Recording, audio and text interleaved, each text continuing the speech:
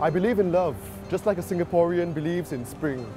Namely that it exists somewhere, not here.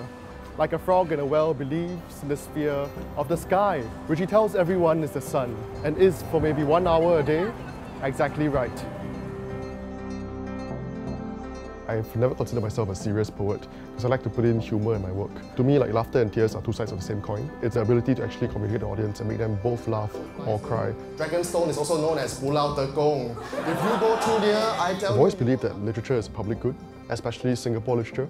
To me, what we try and do at Sing Station is to actually bring readers into the act of writing, to tell their own stories. And I really want the public to understand that Singaporean stories written by Singaporeans for Singaporeans are really something that you can't replace with anything else.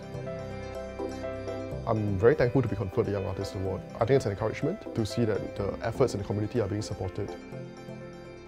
To me, Singapore literature is the diary of a nation. If you have a country with no literature, you can do a lot of great things. Build many malls, many places, beautiful buildings, but people just come in and they live in them and they move out. It becomes a hotel. It's literature, it's the arts, the culture that actually makes the hotel into a home. And I'm proud to be in a country where this can happen.